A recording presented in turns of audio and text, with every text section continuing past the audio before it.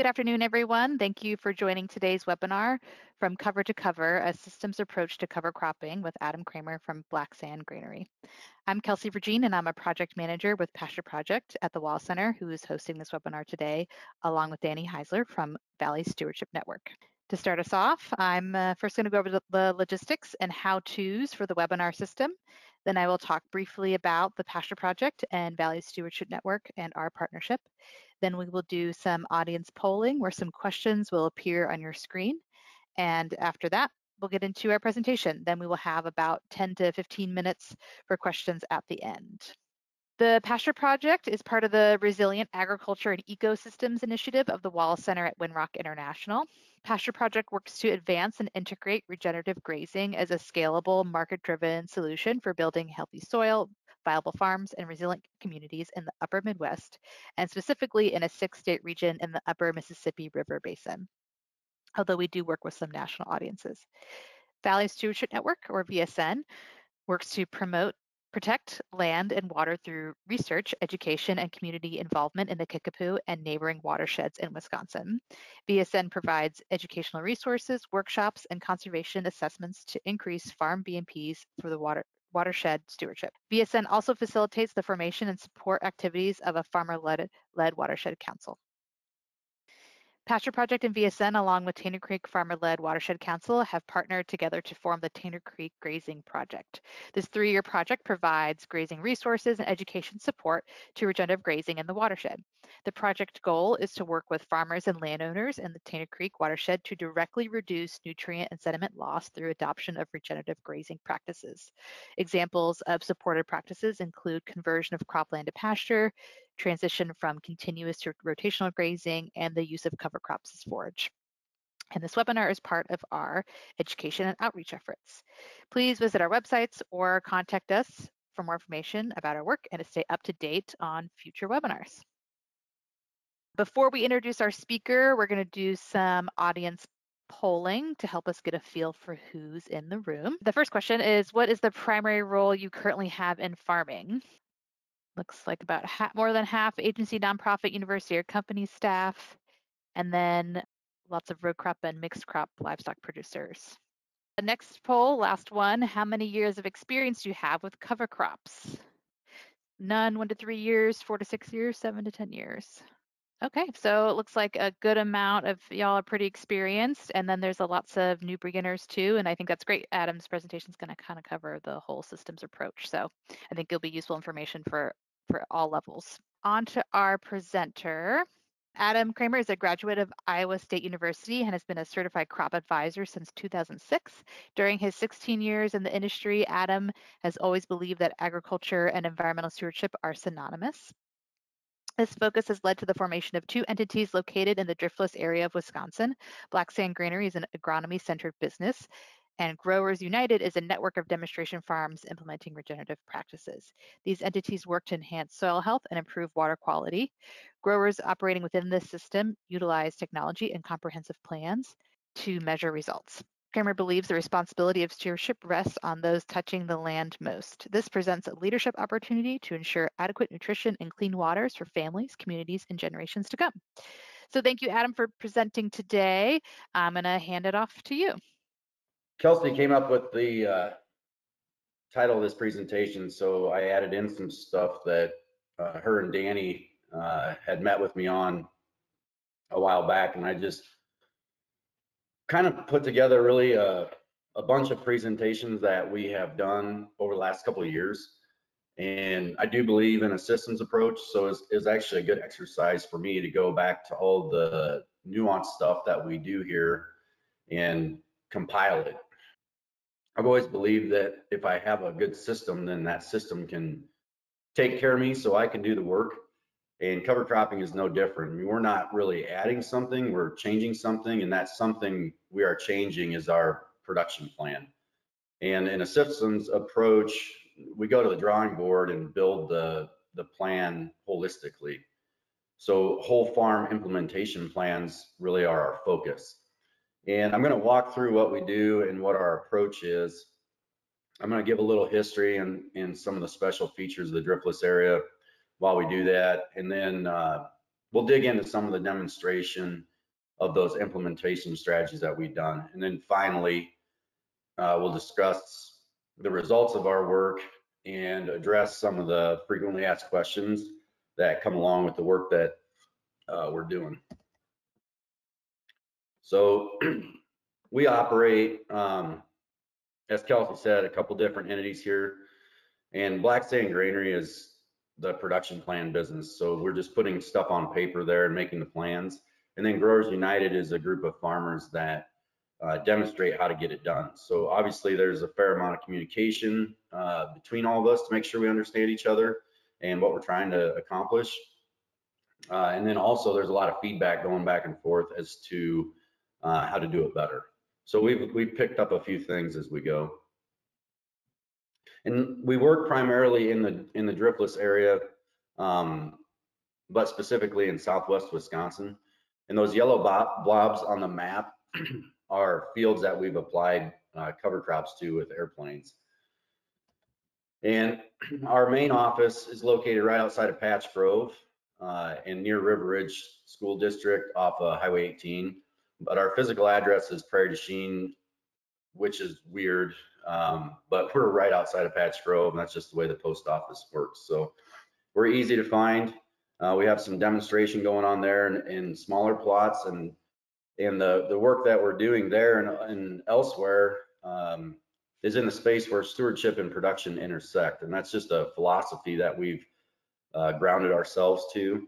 The concept is based in soil health with the collateral effect of water quality.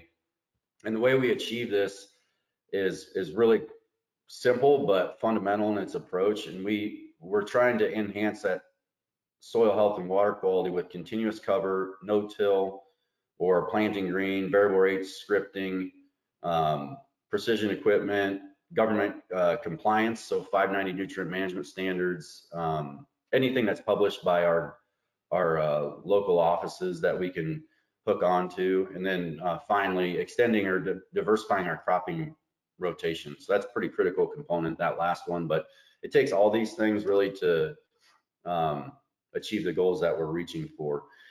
And in the driftless area, we do have some challenges. I always think it's funny, no matter what happens in our line of work, especially in the upper Midwest, folks always say, how's it going? And we always say fine.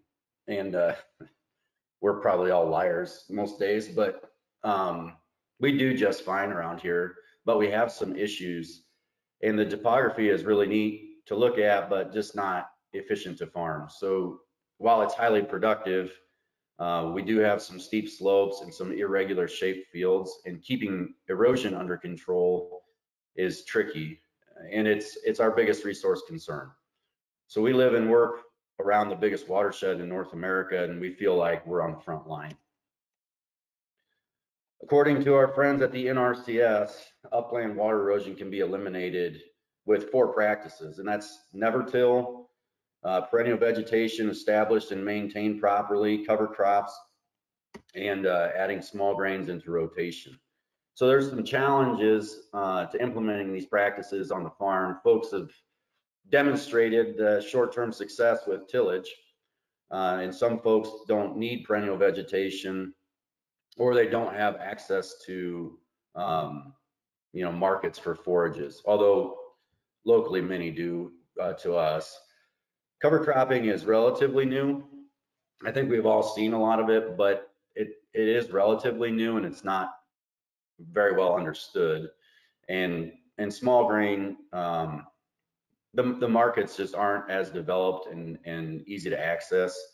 Another component of that diversification and the rotation with small grains, whether it be wheat, barley, or rye, it can take some know-how and experience to raise the quality to access the better markets.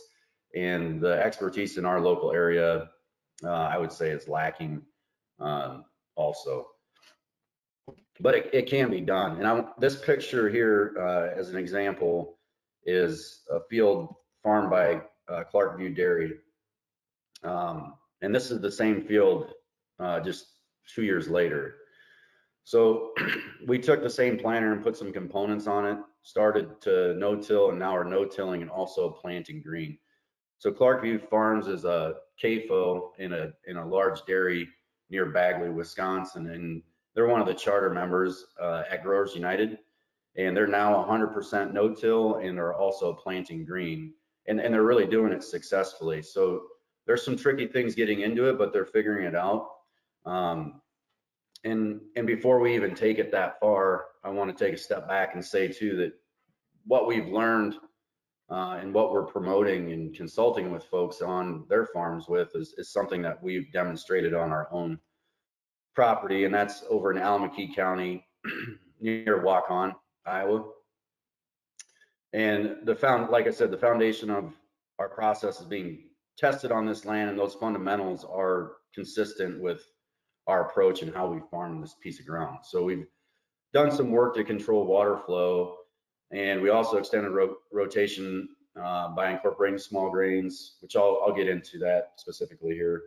And then our friends at the NRSS say this is this is the best way to do it. So we're just trying to do what the science says, and at the same time, I'm I don't know how many generations of Lutheran have been in our family, but the Protestant in me always asks the questions, what does this mean? And why are we doing small grains? And didn't we try that once? And we're not. These questions are all bouncing around for me too. And the answer is we did. We did try to grow small grains for a long time in this country. I think everybody knows that. There was tremendous demand for them. And it was really almost currency during the Western expansion of the European settlement in North America. In the upper Midwest in particular, you had a lot of Germans, amongst others, but finding homes in Wisconsin. And some of the Germans were really into making beer. And by 1895, Pabst and Schlitz, they produced the most and the third most barrels of beer in this country. And I think that's quite a feat, considering all the folks on the East Coast, had been there for a while and been established and had a head start. But one of the main reasons that the brewmasters would have came to Wisconsin is that it likely felt familiar to them.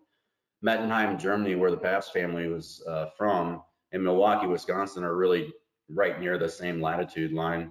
And we also experience a really similar climate and growing environment. Another reason they would have preferred the area's access to clean water and high quality water. So we got some of the best fresh water on the planet locally, and water is pretty important, considering 95% of the beer you drink is water. So that also begs another question, why are they still making plain water? Anyway, another reason the brewmasters would have preferred the upper Midwest was access to local materials and port access to the Great Lakes. So the familial land served them well, and they could get acclimated quickly.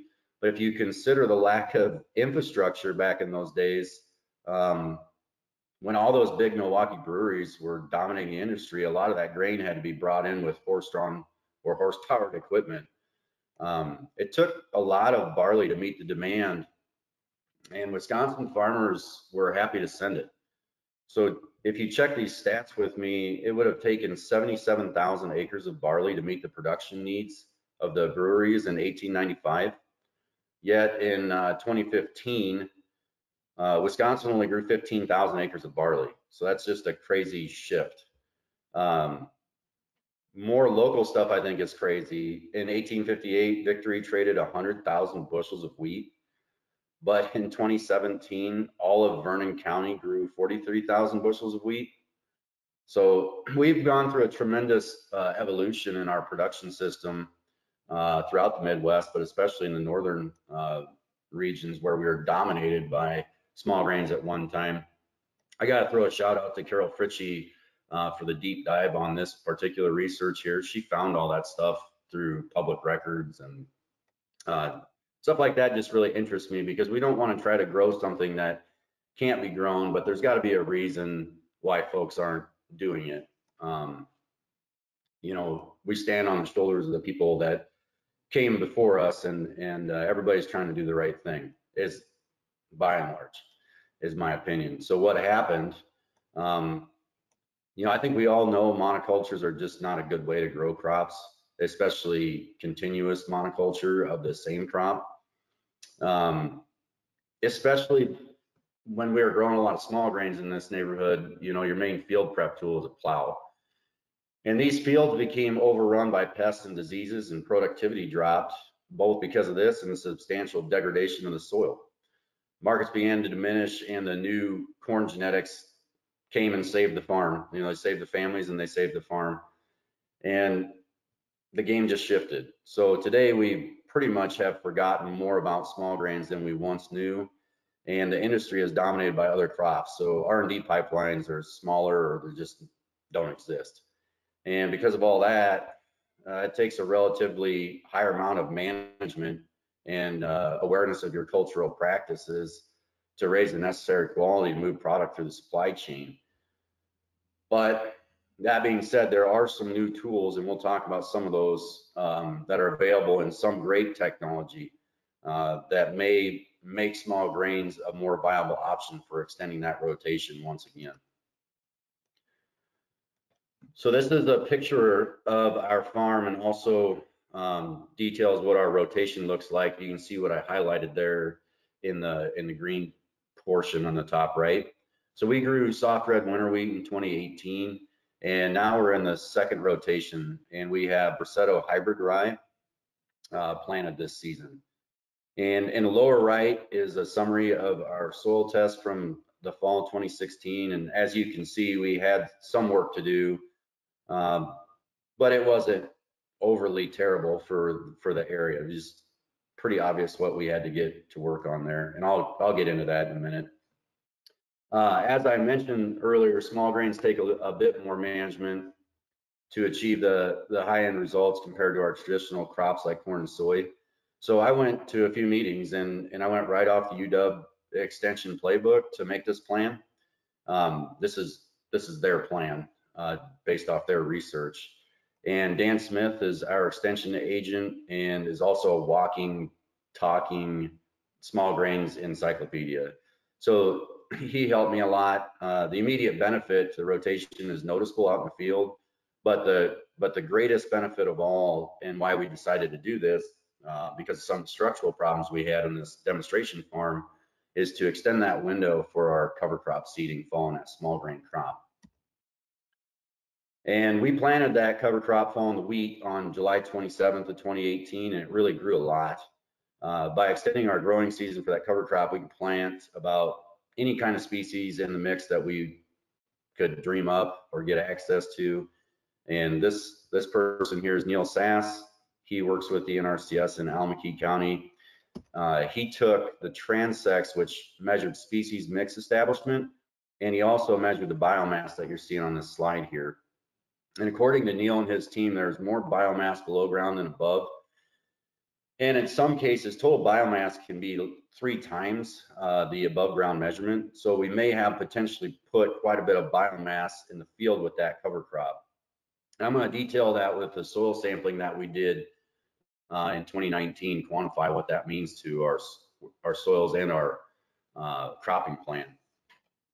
So another benefit to extending this rotation and using cover crops is the flexibility to make feed or graze that livestock within the fields. So we've had folks graze, chop, bale small grains for feed. And most of the decision on how or when to make the feed is based off each operation and the goals for feed. And ultimately, weather really, especially in the spring, plays an important role in the process. This spring, for example, we had some dairy producers concerned about 2021 turning dry and potentially seeing some drought conditions. And I think their concerns are warranted at this point. But we tracked one of those instances closely because they had a scale, and we could monitor which field was getting what yield. We chopped rye on April 25th, and then corn was planted April 29th. So again, it's not often that we're going to get that window to get that kind of work done that time of year. But this year we just watched the forecast, and we were concerned about drought. We knew we could get it done, so we just decided to do it, and the results were pretty good. We had 137 RFQ, 189 RFV, and 20.87% protein on a dry matter basis. So it was dairy quality feed that yielded 1.1 tons of dry matter chop per acre at 72% moisture. So we had about 4 tons of total feed per acre. And this was all scaled, right? So the corn looks tremendous coming behind the rye, and we really hope to make a good silage yield also. Some springs that's not going to work, but at least the cover crop is out there to provide us some flexibility. And if we don't make feed, we've got the cover, and it's just another opportunity to plant green, which is one of our main goals. This is back at the demo farm in UP8, and following that wheat crop and multi-species cover, we had our volunteer wheat and a mixture of small grains that we had planted come back that spring. It didn't really look like much early on in 2019, but you can see how much a difference 18 days can make on a cover crop. It came along nice. We terminated the cover crop on with our normal pre-emerge program, and just herbicide pass plus glyphosate is the only minor change. I always prefer a burn down anyway, but we did that on May 14th, and then we planted green on May 15th. So in the pic on the right, you can see the trench that we had just planted through, and we removed the trash whippers, and this is just disc openers in our normal closing system. 13 days later, we had corn emerging through the desiccating cover. And then by June 20th, we had a nice even stand of corn growing above a straw mat.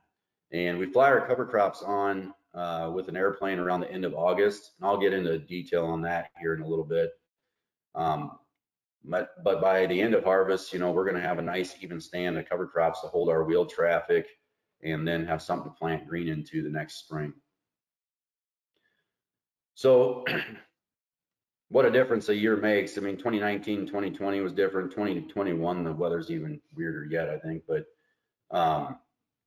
it wasn't nearly wet early in 2020, and the beans are actually planted in this picture, so you can see where our cover crop was on that date. And there's really not much to document or show in the bean crop. Beans love growing next to or within a cover crop. So I took some pictures of the establishment there. But I knew throughout the growing season that I was making some progress, because the way the beans progressed through the season, they were just so even. And then when they began to senesce, the field just changed from green to yellow to brown, all together. And this was much different than the years prior, when we had fairly uneven dry down, and we could notice the weak spots within the field boundary. And I was constantly checking the field throughout the growing season for compaction, because that was one of the main issues that we had on this farm, just really poor structure. And I could see that we were alleviating that compaction layer, after 3 years of cover cropping. But so I knew what I had here was more ideal soil composition, and I had better pore space, I had better water infiltration, I had better water holding capacity.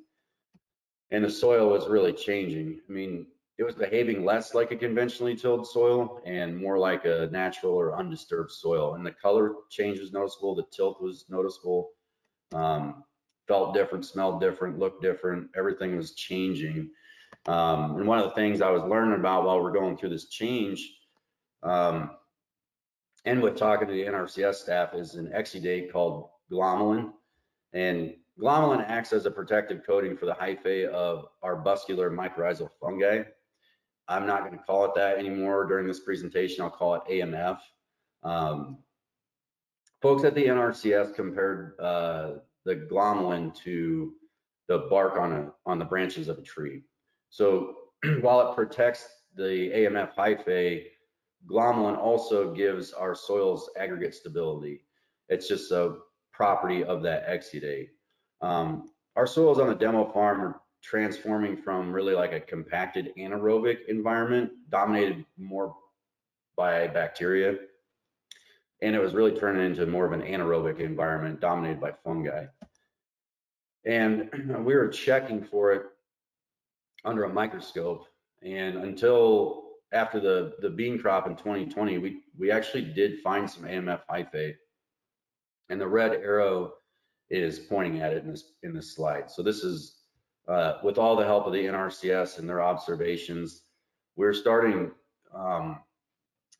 really starting to see that our field observations were matching what the science told us, should happen. So it was kind of like validation, I think, and it made us really excited. I mean, for a nerd like me, I was getting pretty jacked up about it anyway. And I always want to figure out like what happened. Like I got to quantify that. So I was curious to see if we could capture that in soil test, and we did. We pulled 28 GPS reference points from the field boundary in the fall of 2016, and these points, they will always be replicated now every 3 years because we're using a 3-year crop rotation. And we use that to evaluate the soil amendments that are, part of our production plan to balance our soil out. So on the following maps, I'm going to show a few of these. The yellow or lighter colors mean low levels, whether it's a surface analysis or whether it's a fertilizer rate. The darker, deeper colors are the high levels, and our soil pH average on this particular map is 6.55 on the left. So that's not too bad. We're trying to get to 6.7. But if you look below that red line, everything there in the blue, that's above 7.1. So that doesn't need any lime, and it probably never will because that field's bordered by on the south fence line gravel road that it's getting free road rock lime all summer long. So even though we're only spreading 286 pounds, we've got some relatively low spots that we're receiving over 500 pounds of Pell lime. And then of course that portion in the southern part, which is over 10 acres, is never probably ever going to get lime. Same with the phosphorus. I'm going to breeze through these next ones, and I'll revisit this phosphorus in a little bit because something crazy happened with phosphorus levels in the farm over that 3-year period, and I'll hammer on that in a minute. But if you remember, my potassium levels were down in the 70s, and that's really about half what we want. And I just point this out because we're putting 300 pounds of potash on while we do this build to try to get things in check. So those applications combined with our cropping system changed this farm, in my opinion, pretty quickly. And it showed up on the soil test. So 28 replicated sites, we increased CEC from 10.93 to 12. I think this is due mainly to our soil organic matter increases, and that's on the right there from 2.39% to 2.75%. So if you remember, Neil from the NRCS said 3 times the top growth measurement could be used as an estimate for total biomass from what that multi-species cover crop following wheat would look like in 2018. And if 1% soil organic matter weighs 10 tons to the acre, and we have increased on average 3.87 tons of dry biomass per acre based off those percentages. So to me, being a farmer and a purveyor of common sense, I would say we stopped losing soil, and I don't think we could have done that without cover crops and planting green. And I also think by incorporating small grains, we have likely been able to increase soil organic matter. The numbers are very close. More applications are probably needed to prove or disprove that, but as you can see, it went the right direction. So that's very cool for me. I'm not degrading anything. I'm enhancing things. I feel good. I'm going to skip this one. And like I said, I was going to hit on this phosphorus topic. On the left of this slide, we have the Bray P1 test results. And on the right, we have Bray P2. Bray P2 is a measurement of the total phosphorus, and we're just not going to talk about that today, but it's important information to know how much phosphorus is actually there versus how much is, accessible to the plants. It's a different extraction method in the lab. we want to look at the break P1 or the plant available number. So in my multi-year build, I adjusted based off crop rotation and the yield to maintain 25 parts per million. However, we underapplied the build balance portion of this formula because we initially were doing a 4-year multi-year analysis in build. So we're supposed to be adjusting that by 25%. But since I only did this for 3 years, I should have adjusted over 33% to get my algorithm and the script that I was applying to do its job. So we just skipped the last year is what we ended up doing because I realized I needed to retest to see where I was at. Plus, I just couldn't wait anymore because I knew my soils had changed so much that it was a good time to resample. And so we just scrapped the old plan and we adjusted, and now we're in a different plan. But because we did that, we underapplied 25% of the build balance portion. And at the same time, the test results went up by 6 parts per million.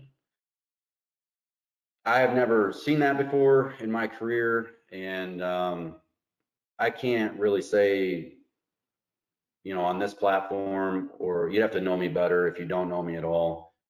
This is probably one of the most exciting things that I ever saw as far as in the context of the work that I do. So there's just so much value in the spread between what I had applied and what I got.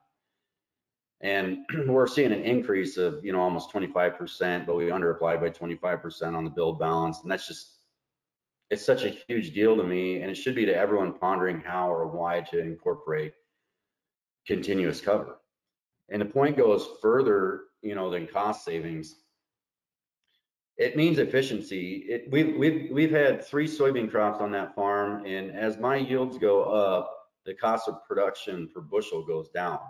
So we aren't spending more on inputs to get it done, but the yield gains are there to lessen the load per bushel anyway. And by the time we got to last year, my break-even cost was beginning to drop. So from 565, 504, and we're starting to account for the fertilizer uptake. We're using less herbicides, less seed treatments, and that helped us get from a break-even cost of 1160 per bushel of soybeans all the way down to 768, and that's in a 5-year period.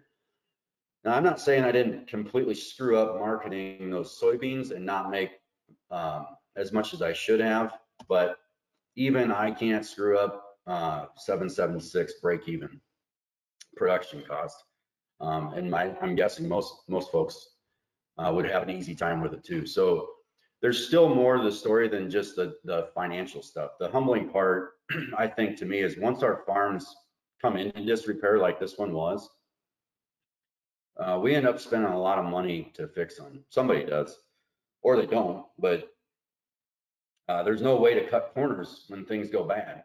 And we're using less herbicides and seed treatments, and applied fertilizer is really only slightly down from the prior years.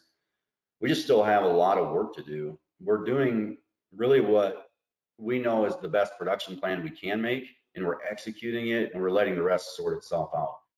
So there's continual, and there always will be unprofitable portions, I think, within this field boundary, and that's what this map is detailing on the right. The red is bad, the green is good. It's crazy because some of those acres are making over $300 an acre growing soybeans, and then some of them are losing like $100 an acre. So I'm making money. It's just, how do you learn how to fix all this stuff? And it's just, you got to keep chiseling away at one variable and isolate it and get after it. And I just remind myself that, I know where I started and I know where I'm trying to go, but the destination is kind of unknown. I mean, it really is. And I also remind myself to embrace the grind, and just to accept the responsibility that comes with working on the land. Clean water and adequate nutrition have been, and it is always going to be our burden to bear. And if we can find more efficient ways to do it, we may be able to make a nice living while we're really doing this kind of work that is likely more important than any of us really understand. And this all fits our mindset because we believe cultural practices are more powerful tools. What we have built is a more resilient, more profitable system. And this is how we're going to sustain not only our operations, but our communities, our food supply chain, and our workspace. And that all takes good old fashioned farmer ingenuity. Um, you know, you just you don't add anything and you don't take anything away, you change, and you don't change just one thing. You shift the mindset to a whole farm and good things just start to happen.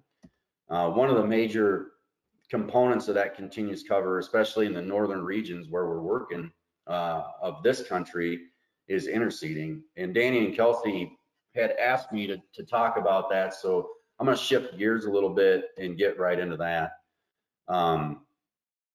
We track GDUs to determine the best time to apply. And so what we're really going to try to target is that red line is corn physiological maturity.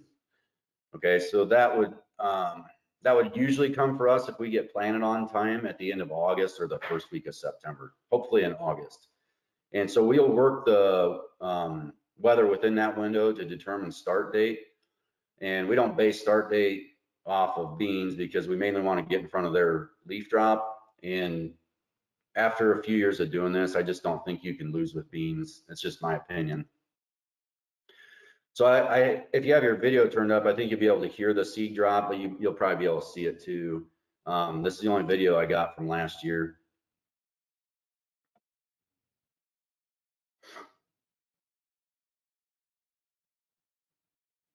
A little lag on my end.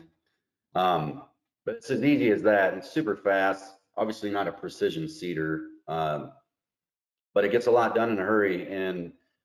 And on average, while we're doing that, we're going to get 600 growing degree units from the first month after application. And then after that, for just one example, in 2020, we received 150 GDUs before the killing frost arrived in October. So by interseeding, we're getting about 3 to 4 times GDU accumulation before the crop is off, and that's really helping us get established, and that's going to help us get the results that we're after. We've had success putting it through the airplane. Soybeans ahead of leaf drop, that creates a mulch for us, and that mulch can hold enough moisture to germinate cover crops even in the absence of rain. We've had them germinate just with heavy dew. And the seedlings you can see are just going to blow right through that decaying material on the ground in the soybean field. And as I said, corn is a little bit trickier because it's shaded and there's not as much residue falling on the ground. So we're really trying to find that perfect opportunity where we can catch a rain when the top of the plants are starting to yellow back. That's right around physiological maturity. So if you remember, the seeds don't do much the first day you drop them. We're going to get ahead of that. Everything gets lighter, warmer, and we're extending our window for an opportunity to catch a rain. So here's a few pictures. I'm pretty sure we've all probably seen some of this by now, judging by the poll questions. Again, in corn. And so just a couple things that we've noticed, things to watch for during harvest.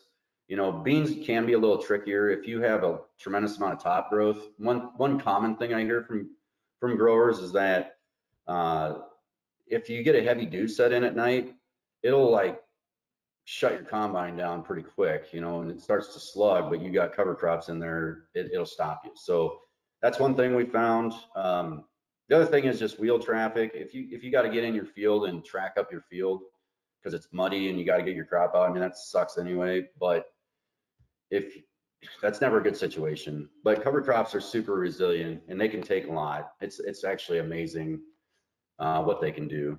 So one cover crop seed doesn't change the world, but 1 million in an acre do. And I always remind myself of that. So, and likewise, one farmer won't change the world, but if we can keep up the adoption of these continuous cover and never till practices, I think that we would change the world. I really do. And the same as before, on these maps here, yellow is lower levels and the blue is high.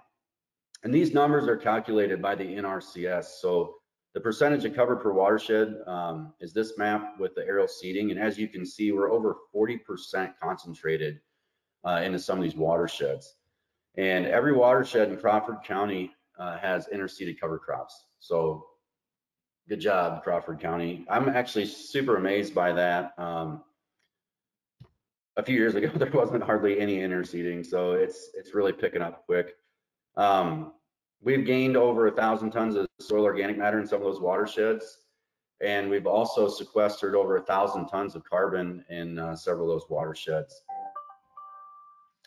So remember the plant available phosphorus from our soil testing and the cost savings. Well, the NRCS also documented that, and on the left map, we've got like a conservative or low level for lower biomass accumulations. Then on the right, we've got like a higher level, and that's just a range of accepted values that the NRCS uses. So we primarily look at our mixes: barley, rye, and medium red clover.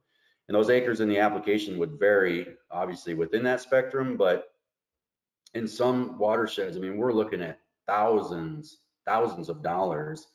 And those are real costs to the producers, the taxpayers, the community members. It's everybody's problem, you know, and it's everybody's problem to solve. So to come full circle, water holding capacity, hundreds of gallons of water held within these watersheds.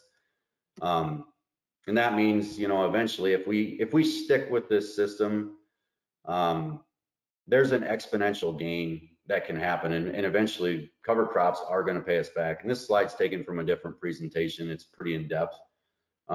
It's showing that it does take time for cover crops to pay, but once they start to pay, they really pay big. And as I said, it takes an entire community, and our community preserved 78,404.5 tons of topsoil in the landscape over 37,000 acres. So that's the equivalent of 3,917 truckloads of dirt kept out of our watersheds in our workspace. So it takes a lot of collaboration between government, private business, and the willing participants, the producers that are doing the work to make all this stuff happen. So in conclusion, we're heading in the right direction locally. More cover equals better outcomes. Interseeding, you know, helps to make that happen, and we just have a long ways to go. We got a lot of good stuff, but the work has not even hardly begun. The NRCS has the playbook. I mentioned them a lot. They're not good at advertising for themselves, and I'll advertise for them all day. I'm a big advocate of our local team, and it takes them. They're so smart. If you have a good district conservationist, which we're lucky to have a couple locally, they can just do and help you do anything. Matching operation goals to the playbook tends to ensure profitable and sustainable outcomes. So don't, what I always say to people, talk to your district conservationists, but don't sign up for programs that you can't or don't intend to obligate. Okay, there's a lot of other things. I mean, the rules change annually, but the intent's always going to stay the same. The government just moves slow, and that's probably by design. But the NRCS is a science-based division inside the USDA, and there may be some political triggers, but the folks working there generally want to see this stuff through. So the big areas of focus are, and I think will continue to be, soil testing and variable rate fertilizer and other technology with variable rate, no-till, cover crops, and perennial vegetation. So in summary, interseeding, all that stuff. Interseeding gives us time. If you're a livestock producer, you have an opportunity to make inexpensive feed, and you have some flexibility in what kind of feed you're going to make. I think follow through is essential. Making a plan with deadlines and contingencies. You know, things are going to change with cover cropping. I think about planting green and getting to that point. You know, if you aren't already doing that, try to figure it out. Start with soybeans. They're easy. It's transformative, and it's amazing what that does. The benefit, you know, ultimately is increased soil organic matter. And increased soil organic matter, if none of the cultural stuff trips your trigger, it's money in your pocket. So you can do the right thing and make more money doing it. I firmly believe that, and I'm living proof of that. So with that, I'll conclude the formalized portion of all this. I want to thank all the producers that I work with for teaching us how to get it done. I want to thank the Wall Center And Tanner Creek, watershed people there have been awesome to me. They're just local group that's really cool. If anybody's on the presentation, they probably saw 50 to 60% of those slides already. So if you made it to the end and you're from Tanner Creek, you're just a champ. And Danny and Kelsey, thanks for inviting me.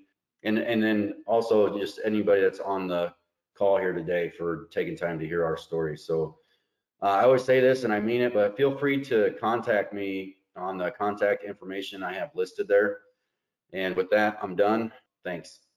Thank you, Adam, for the great presentation. This is great. And there are several folks from Tanner Creek that are still hanging in there. So, and they are champs. Here, we've got a few questions and I've compiled a few. So we'll jump right into the question and answer section. Kind of going back to when we talked about the glomalin, how does the fungi work with the fertilizer? And do you see any change on the glomalin when you put on any chemical? I never changed anything I did with herbicides or my synthetic fertilizers, and the hyphae growth. I mean, we couldn't even find any on the farm, and I never changed anything with that. So I would say, in my personal experience on that farm, I don't think that matters. I think not tilling the land, I mean, that's obviously how you get it going. So we don't put anything, we don't inject anything. The only thing that enters the soil surface on our farm is the disc openers on the planter. I think that's the most important thing, is just never till that land. And the other stuff, I'm not an expert on that, but we haven't seen that that's inhibited any growth, and no one's told me otherwise. So when you kind of were mentioning a little bit about the flying on the seed, it appears to me that it might be a little bit more challenging to target the right time for application in corn, right? With those the timing challenges, if you also have an extra, you know, a weedier field or weedier series of fields or more trash on the ground, is there anything that you'd suggest maybe doing instead, or anything that you could apply with the seed to kind of get a better stand, I guess, or the seeds take off? I think the main thing is just, we've jacked with it a lot of different ways on the date itself. So to answer that question first, I think you're better off being early than late. And especially if you watch like rainfall and you watch temperatures, and I mean, people make fun of me pretty bad because I got like a lot of charts, and I'm pretty sick about it. In August, I get pretty crazy about when we're gonna, because you got to get a lot of infrastructure to the airport to get a lot done in a hurry, and I really like a tight window. So like when we go, I want to go, and I don't want to think about dragging it out for a month. I know that's the right time, so we want to get it done. So if I can play the weather, like it's climate, and you know kind of the history of your area and where you're applying it to, so you know generally you're going to be in the last part of August or maybe the first part of September. So that's not very tricky. But like this year, if it stays hot and we push this crop along, and say we're like mid-July, and God forbid that we have problems, but if it gets really bad and really dry, would probably be earlier. So I'm watching that the whole way through. And then you have to get within 2 or 3 weeks really. And if it rains, if there's a tornado somewhere or a monsoon down in the Gulf, or something like that, I mean, you just watch that stuff and it'll bring something. Something's got to change that time of year, and you get in front of that, and then you get a great take. Weedy fields, all that stuff, I don't think it really matters that much, as long as you have, the timing right and you get some rain. And then one thing I'd add to that, like if you got a weed problem, I wonder, some of the things that we found where we have poorer takes is like, just no offense to anybody, but poor management. I mean, they got fertility levels, or pH especially. If pH is screwed up, your corn gets tall and looks like corn, and beans generally do too. But small grains are like a litmus paper. I mean, they don't, if you got bad pH, they don't grow very well. And I don't think your field crops probably do either, whether you know it or not. So there's some things like that where I think current soil tests and keeping track of stuff the better things grow, the better they grow. I don't know why that is. It seems like when things are right, everything goes good. And when they're not, it's really hard to get things rolling. So weed problems to me are usually indicative of something else.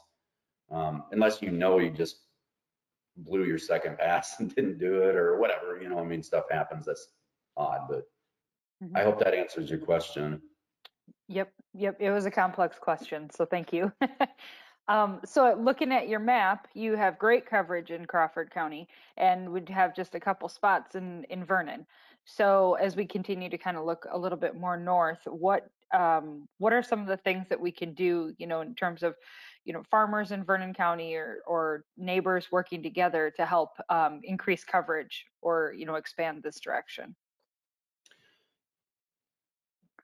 That's a great question. I think the I probably logistics. asked you 6 times already. Sorry, but maybe I haven't got the answer I was looking for yet, Adam. Yeah, the answer is not as easy. When we first started in Crawford County, it was kind of a slow go, until we had tremendous support from the NRCS office there, and we do in Grant County too. And I'm not saying we don't in Vernon, but that's just a little bit further away from where I have a network of people.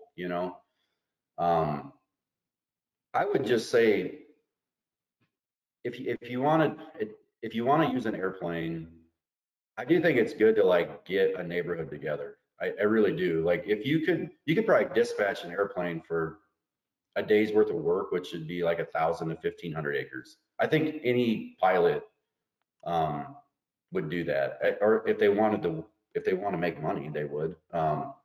But if you have like 200 acres you want to do, or a bunch of different mixes, that's really not a good idea to get a project off the ground. I'm not saying down the road we couldn't do more of that, but we keep it so very simple. Like we're doing 45 pounds of rye and 2 pounds of medium red clover. And then for folks that don't want the small grain to overwinter, we're doing 55 pounds of spring barley and 2 pounds of medium red clover. The pilots like it because there's not a lot of calibration and it's a good mix. So I think when we can get a little bit too cute with that and try to do a bunch of crazy stuff. And I mean, that time of year and how we're applying it, I think it's just better to keep it simple. So if you get some folks together, if folks are interested in dispatching planes in Vernon County, we're going to have 4 planes here that time of year. So it's not a big problem for us to add acres to the project. And if you're not, we do a lot through equip, but we do a lot of just folks that like using cover crops. So they generally do exactly the same thing that we're doing, but you wouldn't necessarily have to spread probably as many seeds as we do. But to suffice the equip contracting that we do, the district offices have a certain seeds per square foot based off the tags and stuff. So we're putting a pretty heavy rate on compared to I think what you probably have to if you're just a private sector guy that just want to fly some crops on. And that would cheapen it up quite a bit too. So it's crazy, but if you get a big pile of it together like we've got now, it's really not any more expensive to use an airplane than a ground drill. It's just not. So you mentioned equip and some of the funding. Is there any recommendations that you could make to help farmers who are interested in finding different funding sources, or who do they talk to directly? Who can help them get started in helping to maybe cost share on some of this fly-on seeding? You can go right into your NRCS office and talk to your district conservationists. I mean, that's one way of doing it. If some of the contracts are a little bit cumbersome, and this kind of surprised me a little bit. My wife always takes care of that stuff on our farm, so I never really looked at it that close until we started doing more of this work. And it is tricky. I think that's one of the biggest things. Make sure if you're going to turn in something, turn it in and fill it out right, because they just can't. The federal government can't accept paperwork that's not properly filled out. So we have a lot of producers that actually bring their stuff in the office, and Tasia or Kelly fills it out for them and brings it in. I mean, we can do POAs and AOPs and all that stuff and take care of the contracts even. And that's been pretty easy for us. Like we have tons of guys that are contracted through our office, and then we actually take ownership of the project. So whether it wins or loses, we have some skin in the game there. And folks seem to really like that. That's one way to do it. You can find a private sector place. I don't know if there's a lot of places that are doing like what we're doing, but if you need help with that, I'm not trying to promote my business on this call, but we do that. You can. You know.